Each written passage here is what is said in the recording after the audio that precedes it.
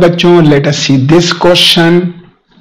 Two solid conductors are made up of same material having the same length, same resistance. One of them has a circular cross section of area A1, other one has a square cross section of area A2.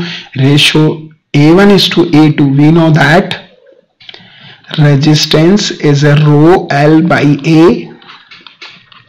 So resistivity is same, rho, and resistance is also same. Rho 1 L1 A1 is equal to rho 2 L2 A2.